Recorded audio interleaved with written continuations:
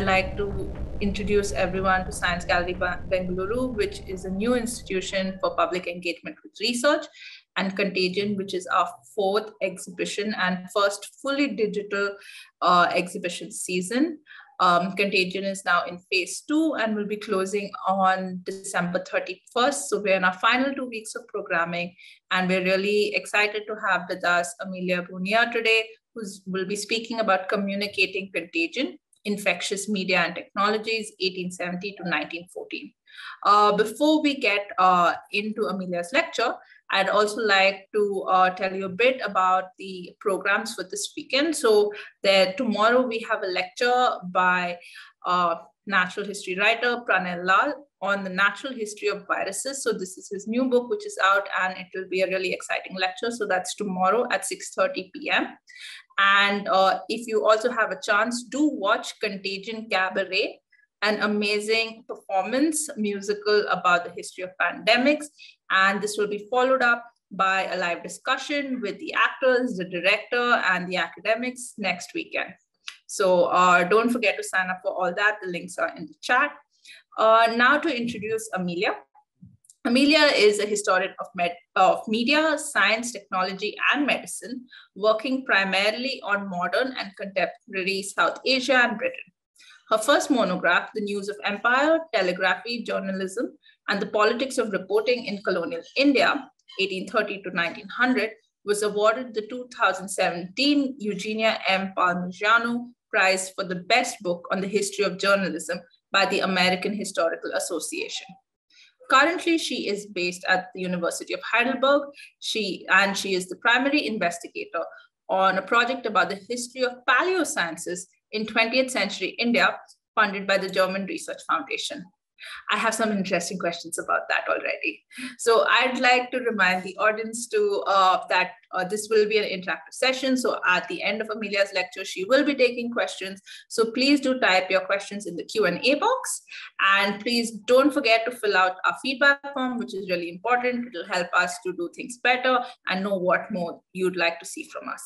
Now, without further ado, I'd like to hand over to Amelia to talk today. Thank you, Amelia. Thank you very much, Madhu. Let me just try to share the screen first. Everything goes okay. Can you see it? Yes, we can. Yeah, we can see your screen. Yeah. So thank you very much for this generous introduction. And before I begin, I would also like to thank Janvi, Gayatri, and all the other members of the team for inviting me to present my work here today. It's really a great honor to give a talk as part of Science Gallery Bengaluru's ongoing and I have to say, unfortunately, very timely exhibition on Contagion, along with so many other inspiring scholars and artists. And hello also to many of my friends and colleagues who I've seen among the participants. Thank you very much for being here. The whole set of exhibits is impressive, but I have to admit that I was slightly biased towards the one on the Bombay plague of 1896-1897. And this is because although I'm going to speak mostly about Victorian and Edwardian Britain today, I am actually a historian of modern and contemporary South Asia and the British Empire by training. And I wrote about the Bombay plague in my first monograph on journalism and technologies of communication in colonial India, as you have just heard, which you can see in this next slide, looking in particular at the press coverage around it and how the electric telegraph, a technology that was introduced in India in the mid-19th century, was used to transmit news about the plague. So broadly speaking, my work has been situated at the intersections of media, science, technology, and medicine, which I've tried to study through a combination of global and microhistory approaches. So to put differently, I'm always concerned about finding the right balance between history on a big scale and the myriad little stories that go into its making. And one significant chunk of my research to date has focused on the history of communication technologies, in particular the electric telegraph and the telephone. And there are two main strands of investigation that I have pursued in this regard. Firstly, I tried to understand how the electric telegraph, which was often hailed and rather misleadingly so as the internet of the 19th century, was incorporated into journalism, especially into practices of news reporting in colonial South Asia. And secondly, I explored from both historical and contemporary perspectives the interfaces between technologies of communication and health. For example, I have looked at the electric telegraph and the telephone in Victorian and Edwardian Britain, but also, as you can see in this slide, at mobile phones and telecom towers in contemporary India to understand how anxieties about physical and mental well-being were associated with new technologies of communication. In the case of Britain, I've also investigated how the electric telegraph and the telephone were used in medical practice and public health in the late 19th and early 20th centuries. So in other words, the idea was to gain a long-term perspective on the ways in which communication technologies have intersected with the fields of medicine and public health, and thus contribute a biomedical dimension to historical and cultural studies of communication technologies, which have tended to focus primarily on their incorporation into military activities, diplomacy, finance, transport, or literature. And the other thing I would like to emphasize is that I ended up studying the history of communication technologies in Victorian and Edwardian Britain via my interest in colonial South Asia, not the other way around. And this means that when I started off, and in fact, I think I can safely say that even nowadays, I was much more acquainted with the history of telecommunications in South Asia than in Britain. I was very familiar, for example, with the narratives of progress, civilization, and improvement that surrounded the introduction of these technologies in colonial South Asia. But because most of the materials I had worked with were colonial records, in which Britain invariably featured as the metropolitan model to be emulated, I wasn't initially aware of the extent to which new technologies of communication had generated debates and anxieties in Britain itself.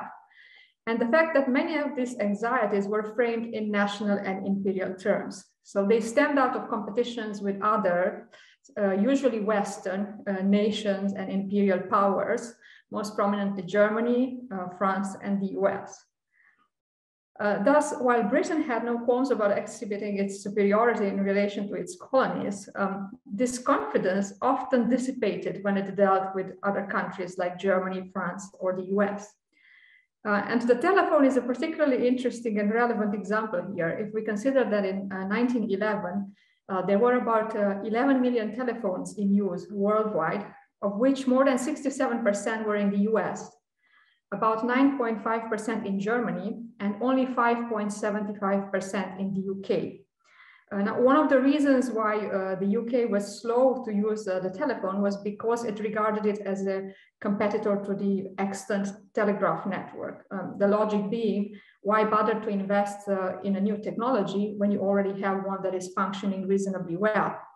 But rather ironically, some American commentators interpreted this state of affairs as clear proof of, I quote, how slow Englishmen are in accepting improvements of the greatest and most evident value, end of quote.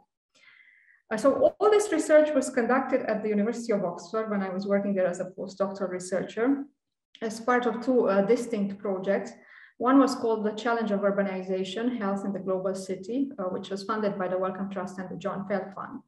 And the other was called the Diseases of Modern Life. You can see in this slide, funded by the European Research Council. And the Contagion cabaret, which you're going to see later, was actually one of the outcomes of this project. And today I'm going to speak about the work I did as part of the Diseases of Modern Life project, some of which was published in the monograph you can see in this slide, co-authored with my former colleagues, and in a paper which has just come out in Technology and Culture. And my talk will proceed in two parts. First, I will try to sketch a broader picture of the ways in which the use of telephony intersected with medical practice and public health in the 19th and early 20th centuries, including the management of infectious diseases, and then discuss some of the health anxieties associated with its use, with a focus on fears that telephones could act as fomites in the transmission of infectious diseases. The late 19th century, the period to which most of my talk pertains, represented the dawn of what American physician and historian of medicine George Rosen has fittingly called the bacteriological era, a time when the epidemiology and prevention of infectious diseases began to be firmly grounded in the investigative methods of laboratory science. And this approach complemented the improvements in sanitation ushered in by the introduction of sanitary statistics during the earlier decades of the 19th century. In this context, public health crises like the third plague pandemic that originated in China in the 1850s and became particularly virulent by the end of the century, spreading to South Asia and pretty much all other parts of the world, is a particularly interesting example to study because it was, as one author put it, the first major disease crisis of this new bacteriological era. So this means that laboratory investigations, hospitalizations, segregation, masking, and vaccination were central to the process of understanding the etiology of the disease, devising ways to contain it, and finding a cure for those afflicted. Now, this is a simplified account, but it does capture the medical background we are dealing with for that period. And to this medical background, I would like to add a media angle as well, to which I'll keep returning throughout my talk, and say that the newspaper and periodical press of the time played an important role in producing and publicizing this new bacteriological science and the medical technologies associated with it, enabling members of the medical community to communicate with each other and the broader public, but also exposing conflicts of authority, as well as the racial and social hierarchies that plagued public health, especially in colonial contexts like those of India, but as I've already hinted, in Britain itself. Now, as I'm sure you know, technologies of transport and communication have been central to the making and management of epidemic diseases, at least since the 19th century. And when I say making, I refer in particular to the role that steamers, railways, and more recently airplanes have played in integrating the world into ever-expanding networks of transport and communication, thus facilitating the global circulation of people, goods, and ideas, but also pathogens. And again, the plague pandemic was a particularly good example in this regard, revealing the crucial role that global networks of communication played in the spread of disease worldwide. As historian Mark Harrison reminds us, the fact that the plague broke out in Hong Kong in 1894 proved to be particularly significant, since this port city was sitting at the hub of an Asian Pacific trading network and became the point from which plague was disseminated around the world, turning a serious epidemic into a pandemic of horrific proportions. But in the context of my talk, it's important to remember that 19th and 20th century encounters with technological modernity were not limited to such technology-mediated interhuman and interspecies interactions that amplified the spread of infectious diseases. There was a much wider and richer repertoire of interactions between communication technologies, medicine, and health, a repertoire which I will try to sketch in what follows. And one dimension that is nowadays largely forgotten by both humanities scholars and the general public is the fact that medicine and public health have always been among the first spheres of activity to engage with and incorporate new technologies of communication. This was true of the telegraph and the telephone in the 19th century, both of which were employed in medical practice and teaching to monitor epidemic outbreaks and coordinate public health responses, as it was of the wireless pages used by hospitals in New York and London in the 1950s. And in fact, it's possible to think about the use of the telephone, of the telegraph first and the telephone in medicine in the 19th and early 20th centuries as anticipating contemporary telecare and telehealth programs, in which digital technology plays an important role in the management of medical institutions and in delivering health-related services. So I would like to dwell a bit on this aspect before going on to speak about telephones and infectious diseases in the second part of my talk, because I think this story illustrates well the complex ways in which people incorporated these technologies into their lives in the 19th and early 20th centuries. Much like today, there was a fair amount of anxiety about the stresses of modern life among 19th and early 20th century commentators, many of which were associated with new technologies of communication.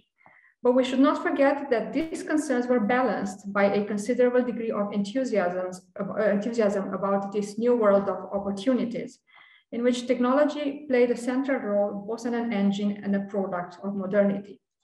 So if for some observers, 19th century modernity proved disruptive and oppressive, For others, it offered opportunities for improvement, experimentation, and creativity in various domains of social life. And besides, this was an age in which Western science and technology were regarded as the epitome of progress and civilization. As sociologist John Tomlinson has argued in his study of modernity and speed, this ideology of progress, which has underpinned technological innovation over the last 2 centuries, has always forced a choice for the modern upon us, especially in those cases when technologies were supposed to or were designed to economize both time and labor. So in other words, it became very difficult and is still very difficult to reject such technology without appearing irrational or obtuse. And we can get a glimpse of this complex social life of technology by looking at the telephone system organized in Budapest in 1893, which anticipated the radio by allowing subscribers to access live entertainment and news, but was also used in hospitals and in doctors' waiting room. So this was a version, if you wish, a vision of the telephone as an instrument of healing, not only of communication. For the journalist Arthur Mee, who saw in this latest technological innovation the fulfillment of Edward Bellamy's utopian prophecy that in future people would listen to sermons and music room performances in their own homes, the pleasure telephone, as it was called in Britain, was no less than an instrument that democratized the social luxuries of the rich. At 1 penny a day or 30 shillings per year, the pleasure telephone was cheap compared to its ordinary counterpart and had in Hungary alone 6,000 subscribers. A similar system also existed in Paris, where it was known as the Théâtrophone, as you can see in this poster by Jules Chéret. Now, reading the medical press of the 19th century, one is struck by the degree of interest in modern means of communication, as demonstrated, for example, by numerous attempts to adapt technology to the specific requirements and circumstances of medical practice.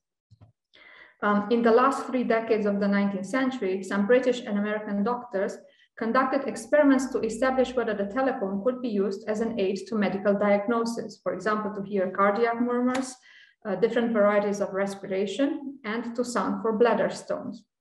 One doctor from the University College Hospital explained that the microphone and the telephone had the potential to assist in the identification of smaller calculi, which, if left behind, could lead to the formation of larger stones. So these are bladder stones, right? Nevertheless, other doctors concluded that these calculi were not of the type that could not have been identified by an unassisted ear and hand, not to mention that microphones, which were used in this way, often amplified the sound too much and reproduced other noises. So it was not always easy for doctors to distinguish between the various sources of sound. Arguably more important than this type of replications, which were usually attended with a mixed degree of success, was the fact that by the end of the 19th century, the telephone was becoming indispensable to the functioning of a modern hospital, with reports of medical institutions often containing references to their communication arrangements. And what you can see in this slide is an example from the early 20th century, the convalescent home at Osborne House on the Isle of Wight, parts of which were designated by King Edward VII to be used for the recuperation of military and Navy officers. But this is a late example. The topic was already preoccupying medical writers in the 1880s, when, for example, the Medical Press and Circular conducted a campaign for the introduction of telephones into Dublin hospitals. And it's interesting because those members of the profession who insisted that the use of the telephone was incompatible with medical practice, for example, because the ringing disturbed consultations or because it interfered with resting time of medical staff, so these members of the profession were dismissed by the editor of the journal as being of the, I quote, antique and musty type and of the take it easy class. The telephone also proved particularly useful in coordinating medical response to emergencies and in the management of infectious diseases. The image you can see in this slide was part of a plan by a gentleman named Benjamin Howard, who made a proposal for the establishment of an ambulance system in London in 1882. This was to follow the American model of creating telegraphic and telephonic rings around hospitals in order to facilitate communication between the police, who was responsible for announcing emergencies, and medical authorities. By the end of the century, hospitals that made use of horse ambulances, such as Charing Cross, University College and Westminster, benefited from telephonic communication and were able to provide timely assistance when summoned by the police. And they had similar systems in other cities like Liverpool, Manchester, Newcastle, and Leeds.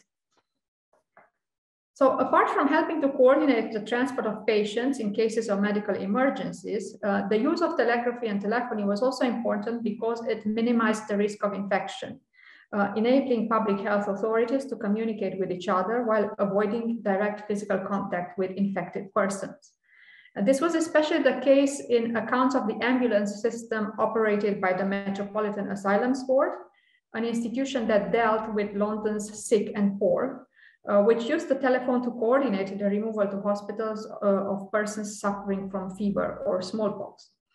And one question that vexed public health authorities, as one of the managers of the Asylums Board pointed out, was that no matter how perfect the ambulance and hospital arrangements were, there was always a serious risk that infection would be spread indirectly by the friends of patients who visited them. The historian Graham Mead has pointed out that the dangers of cross-infection in isolation hospitals were a major concern for Victorian authorities.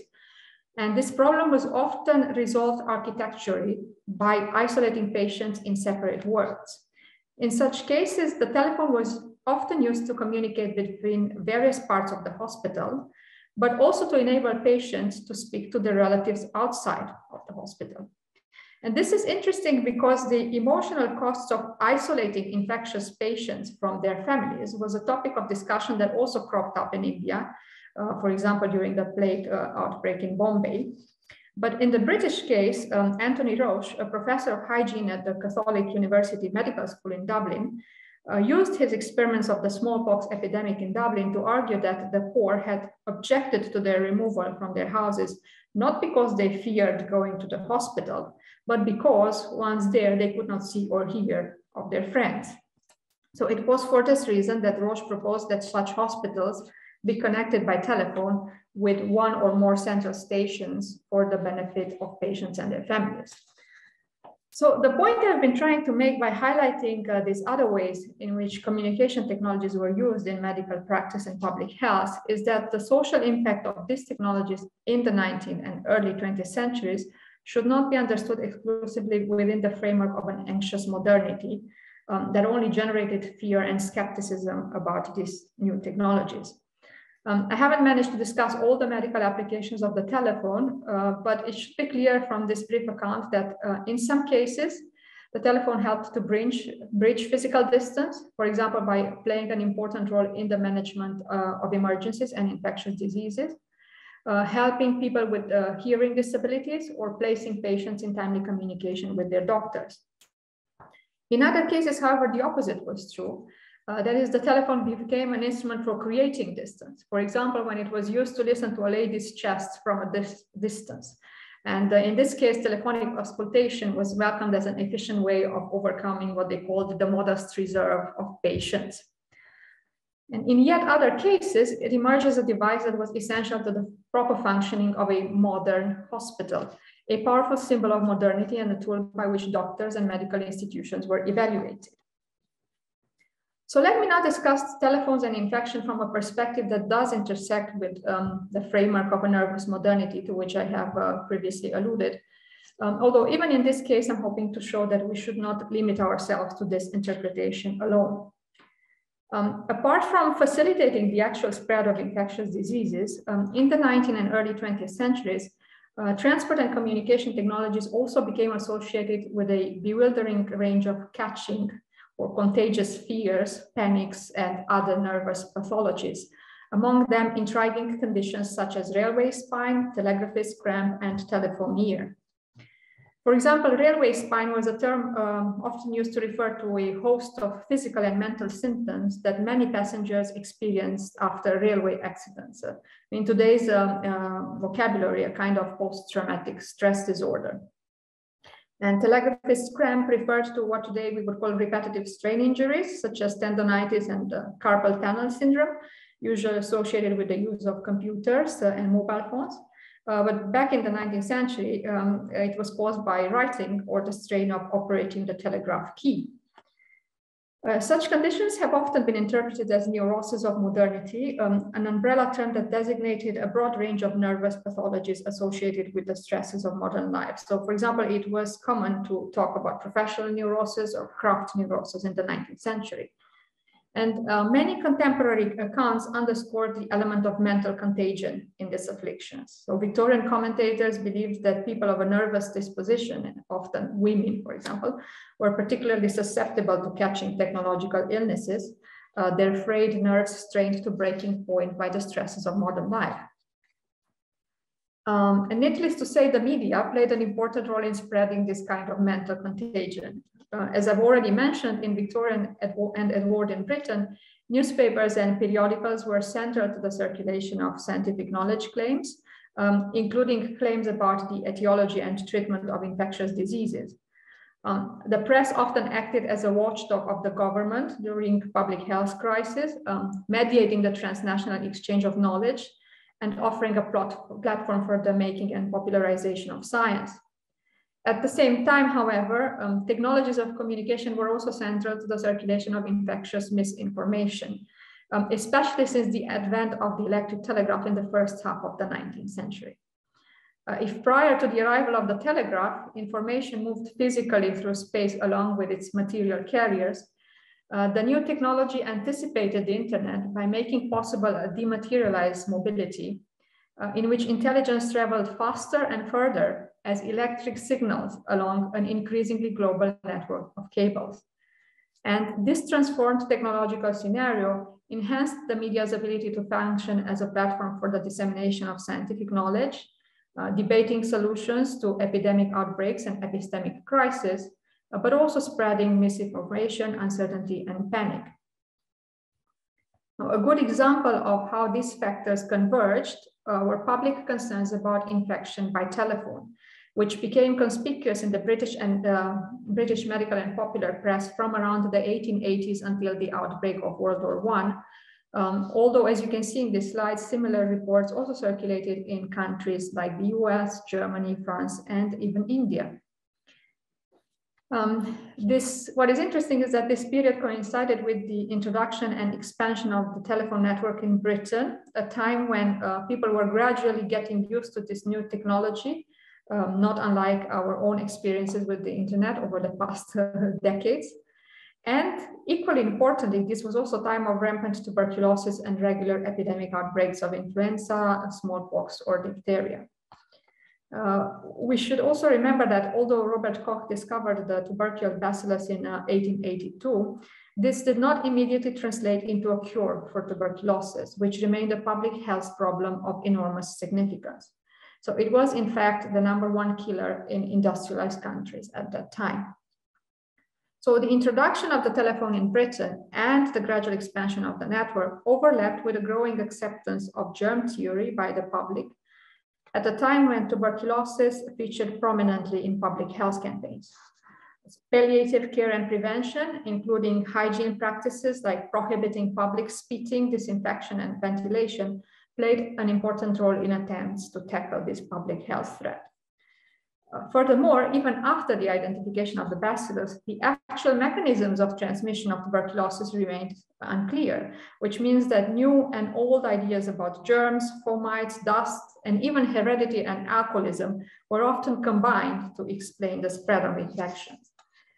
And all these factors help explain why it was tuberculosis and not influenza, which played a key role in how the public imagined health risks posed by telephone. It was not so much the mass character of the technology. As I've mentioned before, telephone use was rather limited in Britain at the time, but the importance of tuberculosis as a serious public health threat that made the topic of tuberculous telephones, as they were sometimes called in the press, particularly relevant. So in this context, some people started to fear that telephones, especially public telephones, I mean, there were not, during that period, there were not many private telephones to begin with. Both the instruments, which changed many hands and were held closely to the face and mouth, as well as the closed call offices, which were poorly ventilated, could spread infectious diseases, for example, by acting as fomites when they became contaminated with different pathogens, or by trapping tubercular dust, which was then inhaled. Much like spitting in public spaces, unventilated, dusty silence cabinets and public poll offices, usually installed by telephone companies in railway stations, shops, hotels, and business exchanges, and later known as telephone kiosks, threatened to pass on a disease that was already difficult, notoriously difficult to contain. And the same was true of telephone mouthpieces that harbored what they called dangerous bodily seepage, usually in the form of sputum, and came into close contact with the speaker's face. So these concerns were then highlighted in the press, eventually prompting medical authorities, post office officials, and telephone companies in Britain to launch a string of investigations into the possibility of contracting tuberculosis, diphtheria, and other infectious diseases through the use of telephones. Now, these anxieties about infectious and especially tuberculous telephones can be conceptualized as neuroses of modernity, insofar as fears of infection were fueled by technological novelty, and these fears were themselves contagious, becoming more dangerous than the actual telephones. And indeed, some commentators attempted to downplay concerns about infectious telephones as sensationalists, a diagnosis that underscored the role of the media in creating and fomenting this public health scare. The British Post Office, which had a monopoly over the telephone system in Britain and then licensed various telephone companies to provide services to subscribers, was particularly invested in this line of argumentation. For example, Postmaster General Buxton dismissed the claims about infectious telephones as scare, and pointed out that these conclusions were based on the fallacious assumption that, I quote, pulmonary tuberculosis must inevitably develop on the inhalation of any living tubercular bacilli, no matter what degree of virulence this bacilli possessed or in what numbers they were present. Rather than being injurious to health, Buxton concluded sarcastically, the telephones were trying to the temper. So this episode suggests that investigating public health concerns associated with the use of telephones provides insights not only into the imaginations of fearful, occasionally technoskeptic modern mind, but also into the history of telecommunications in Britain, the complex processes which led to the creation of scientific knowledge about tuberculosis, as well as the role of media therein. Indeed, occasional reports about the role of telephones in spreading diseases such as influenza, diphtheria, and tuberculosis, which began to appear in the newspaper and periodical press in the late 1880s, helped to bring this topic into the public eye and eventually stirred postal authorities into action, not least because the publication of alarmist reports was calculated to do substantial harm to the call office business, as some of the post office officials pointed out. So, for example, representations in the newspaper press prompted medical officer of health for the medical officer of health for the City of London to request that bacteriological tests be conducted on the mouthpieces of transmitters in public poll offices in 1905. These tests were conducted by a Dr. Friedrich Klein at St. Bartholomew's Hospital. It's one of the oldest hospitals in the City of London. And the procedure involved washing 12 telephone mouthpieces in sterile distilled water using a brush. And the resulting solution was that injected in equal parts in guinea pigs. But the post-mortem examination found no traces of tubercular bacilli in these animals. And so the outcome of these investigations were then communicated to the public via a post office press communique, which concluded that, I quote, the use of so valuable a means of communication like the telephone is without any attendant danger. And the only precaution advisable is the obvious common sense one of keeping the mouthpieces clean, by which they usually mean disinfecting the telephone. A few years later, the story repeats itself. Reports published in the prestigious medical journal, The Lancet, led to an inquiry in the Parliament, which eventually prompted postal authorities to commission new bacteriological tests in 1910. This time, the instruments came from various public places and included one allegedly used by a consumptive person, so a person suffering from tuberculosis. The procedure was similar, and the new tests reinforced earlier conclusions, establishing beyond doubt that the mouthpieces examined were free from tuberculosis and diphtheria bacilli. However, the report received mixed reactions. Some doctors doubted the reliability of the investigation method, arguing that time drastically reduced the chances of identifying pathogens on the instruments, whereas others believed that a considerable time lapse between the use of the mouthpieces and their subsequent examination favored positive results as the bacteria propagated in dust and dirt. For his part, the doctor who conducted these tests was eager to continue his investigation on instruments used solely by physical patients, so patients who suffer from tuberculosis, because he argued that with public telephones, there was simply no guarantee that they had been used by persons suffering from tuberculosis. So the new tests were conducted at the Brompton Hospital Sanatorium and Convalescent Home in Frimley, in the southwest of London, on patients in an advanced stage of tuberculosis because they produced more sputum. And you can see here a drawing of a TB patient who was made to speak into the telephone. This is from the British Telecom archives, after which the instrument was washed with sterile water and the washings were again injected into guinea pigs. As before, the final report concluded that the transmission of tuberculosis through the medium of the telephone mouthpiece was practically impossible. And the results were again communicated to the press with specific instructions that the reports should reach the Lancet and the British Medical Journal. These press reports emphasized that the results were supported by the American government's independent inquiry. So a similar story was being played out in the US in the meantime, as to the condition of public telephones in the United States, while another article broke the news as a fallacy again exploded. At the public's request, this article was republished 5 years later under a headline proclaiming that telephones were sanitary, all of them. This being said, interest in telephones and infection did not disappear over the following decades. Apart from occasional reports in the press, some of them republications of older articles, the topic still featured on the post office's agenda and in further medical investigations into the possibility of contracting disease via telephones. So, for example, in a test conducted in 1937 at the Royal Infirmary in Edinburgh, focused primarily on contamination with bacteria like Streptococcus salivarius, Staphylococcus aureus, and Staphylococcus albus. And although the cultures were prepared in a similar manner to the tests that I have discussed, by taking swabs from the mouthpieces of public telephones in Edinburgh, an important difference was that they reflected changes in technology and distinguished between hand telephones and telephones with separate receiver and transmitter. The tests concluded that the former had a noticeably higher bacteriological content on account of their position relative to the mouth of the speaker, and that contamination with Staphylococcus aureus was indeed possible if somehow remote. Thus, although concerns about infection by telephone resurfaced from time to time, the post-World War II period witnessed a noticeable shift away from diseases like tuberculosis and diphtheria, likely because their burden on public health also decreased with the advent of chemotherapy treatments and mass vaccination campaigns.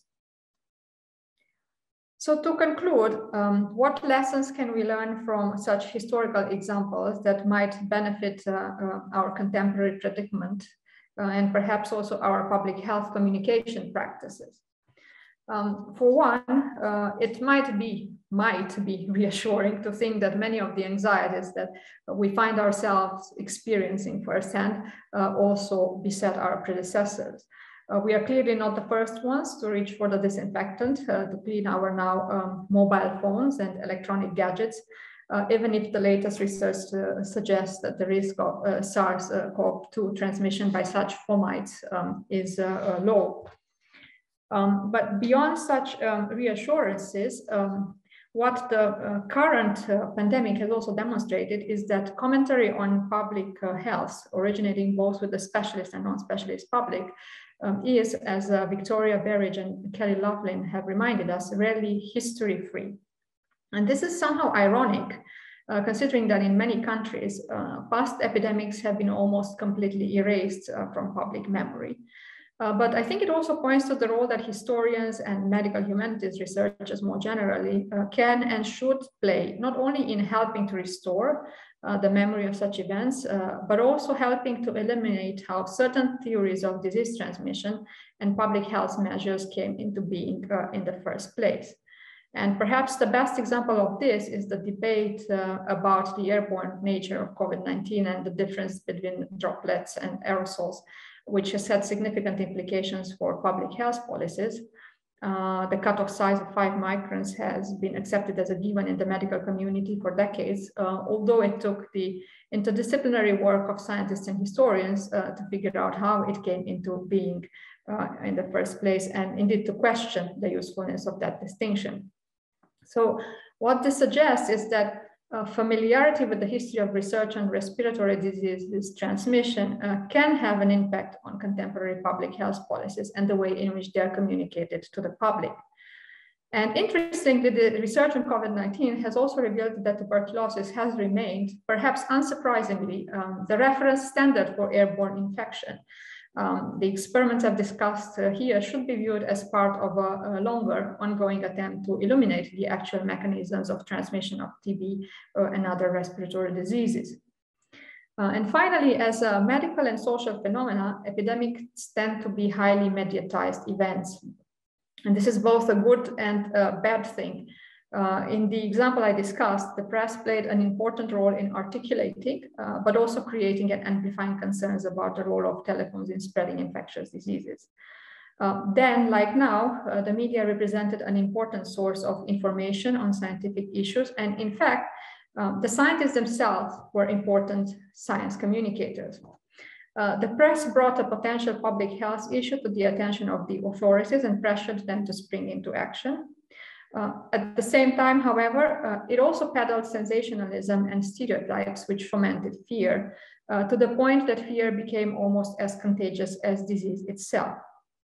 And the other problem is that scientific uncertainty was communicated across press reports that contradicted each other rather than within the same piece of news.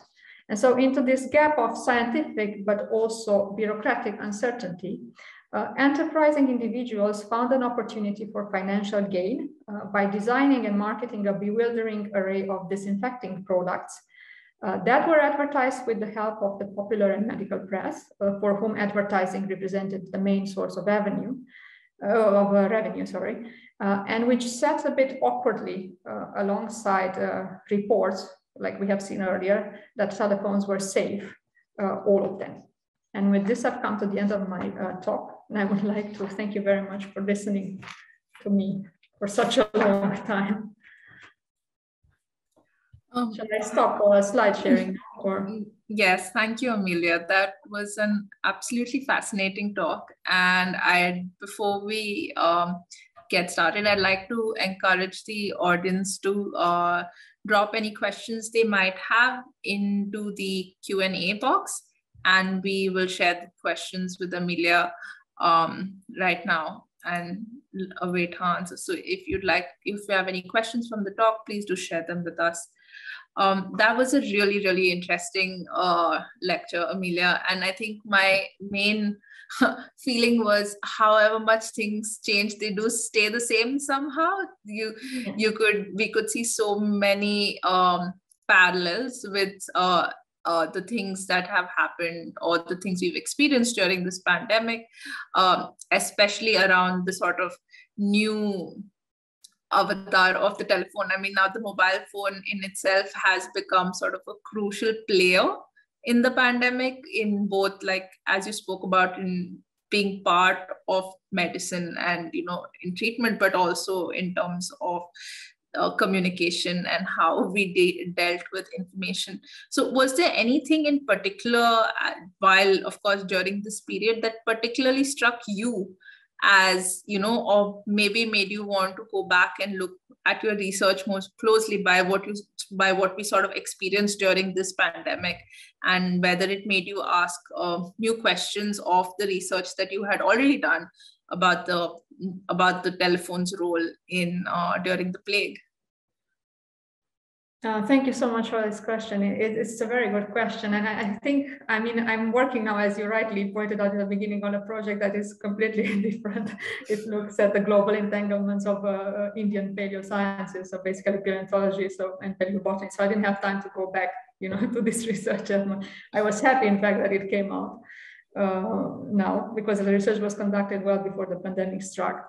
But for me, the most fascinating is exactly what you mentioned in the first part of your question. This is the most fascinating part. How do we find how do we strike the right balance between saying that, a lot of things haven't changed and, paying attention to the things that have changed? Because in fact, we are concerned and perhaps our, anxieties and fears are similar to the ones of our 19th century predecessors, but actually the technologies we are working with are not.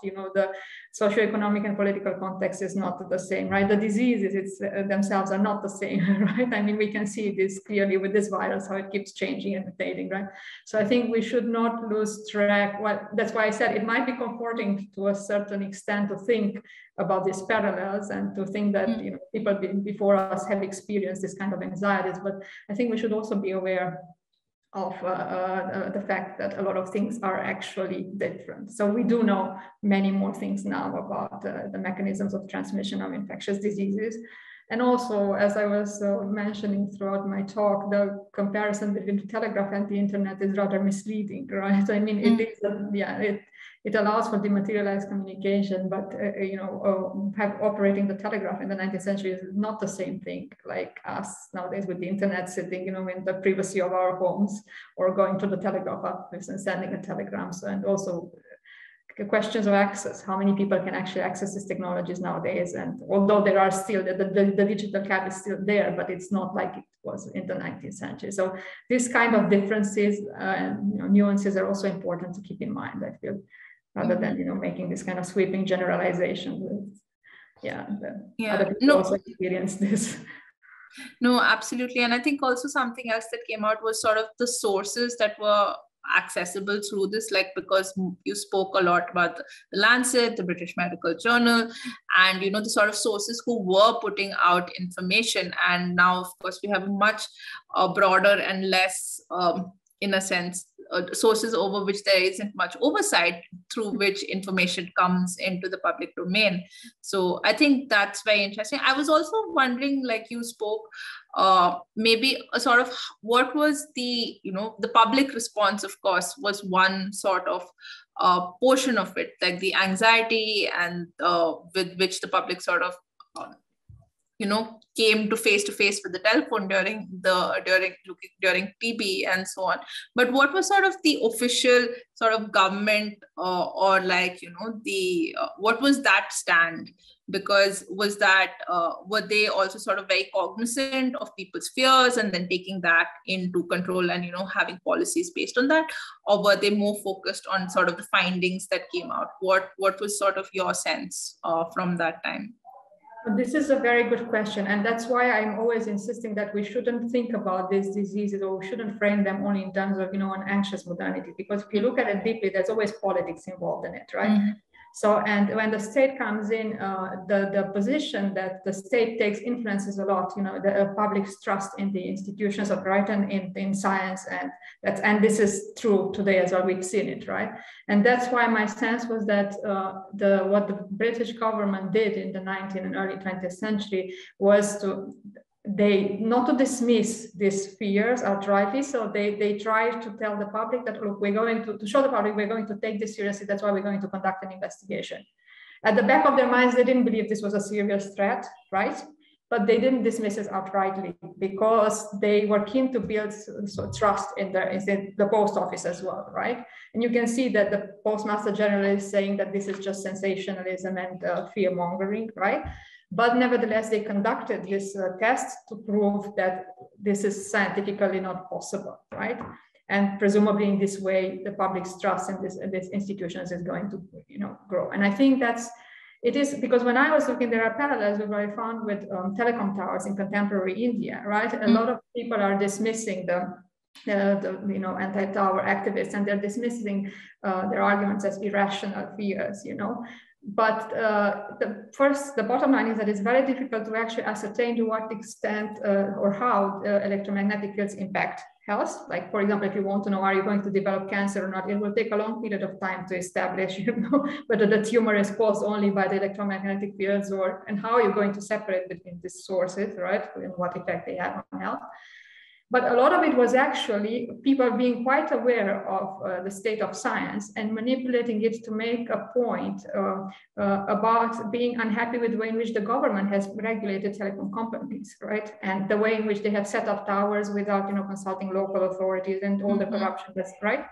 So it's not that these diseases then become, a tool or an instrument for these groups of people to actually make a broader point about the fact that they are dissatisfied with the state or with, telecom companies. And so for me, that aspect is always very important. And that's actually the interesting part about the whole story, right?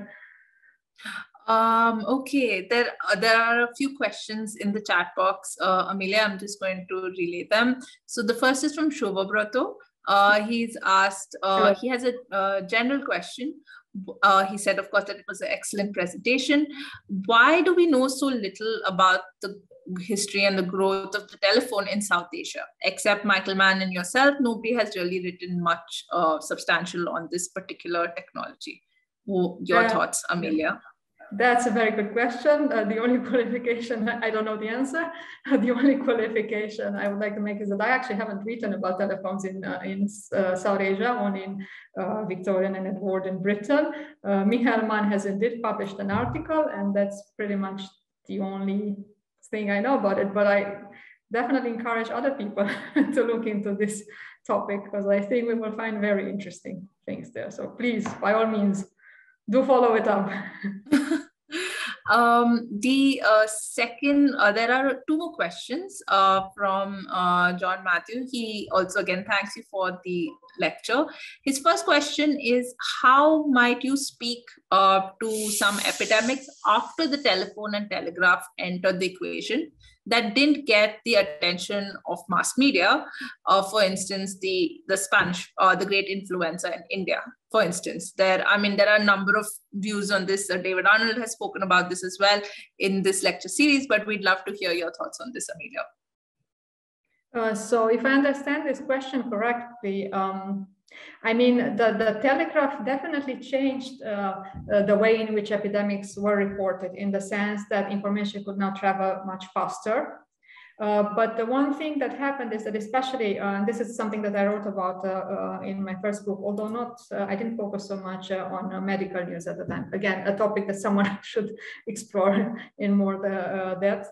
For a long time in the 19th century, telegraphic news actually coexisted with the news sent by overland mail. So mostly it's letters or correspondence reports. So you had these two types of reporting telegrams and overland mail, which then combined to create a broader picture of what was going on, for example, during epidemic outbreaks, right? And so you can clearly see during the 19th century that there is more and more reporting on epidemics, and then this is bound to facilitate the circulation of scientific information, but also to spread misinformation much faster. But during epidemic outbreaks, I always want to point out rumors continued, even during this period, rumors continued to travel quite fast, and also had, so there were other ways of knowing about disease. Why they didn't survive in, public memory, I don't know. And in fact, I haven't worked on this topic, but we have submitted a grant on a similar topic, some topic that's connected to this.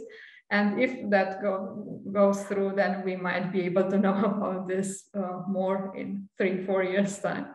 Yeah. And the follow-up question to that was, so speaking of these fears, right, of around the telephone and tuberculosis, did these fears sort of make their way at all into the fine arts and the performing arts, like, paintings, music, dance, opera, even film? And did that have an effect, on the public imagination as well? So I can't answer this question because I haven't looked at the fine and performing arts, but this Diseases of Modern Life project I worked in Oxford. Some of us were historians, some of us were people specialized in English literature mostly. And so they would be a much better place to answer this question, but you can have, for example, literary representations of these diseases. That's definitely, it was there. I don't know so much about the fine and performing arts. I'm really sorry, I didn't look at this, right? I work mostly with scientific periodicals and the popular press. And this is actually one thing I always encourage people to do, historians more generally, to look at scientific periodicals from the 19th and early 20th century, because they don't just publish science. You're going to find a lot of information about other topics as well. Like I found about technologies of communication. It's not really a place where you expect to find information about telephones, but you will find a lot of interesting things. And I mean, curiously enough, the Diseases of Modern Life project, Professor Sally Shuttleworth, who is on it, is also part of a panel discussion next weekend, because they were part of developing the Contagion Cabaret, which I think really looks at how some of these fears and the sort of public perception of pandemics and various kinds of diseases came into performance art, literature, and so on. So that I think might be a great point to get in, to delve deeper into that question. Yeah. I think we are coming to the end of our time now, and if there are no further questions, I'd like to thank Amelia very, very much for this really fascinating lecture. I think we all found out something very new today. And I'd also like to ask the audience to please fill out the feedback form and share your thoughts on the program. We'd also like to remind you that the recording of all our lectures will be uploaded to our YouTube channel. So in case you missed any of our previous events, do check out our YouTube channel. I'd also like to tell you about some connected programs that you could check out if you were interested by what Amelia spoke about today.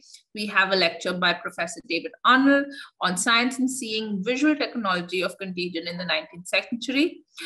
There's also a couple of interesting experiments in our activity handbook, which look at contact tracing and the distance a sneeze can spread, which again are some of the things that might have come to your mind from Amelia's talk.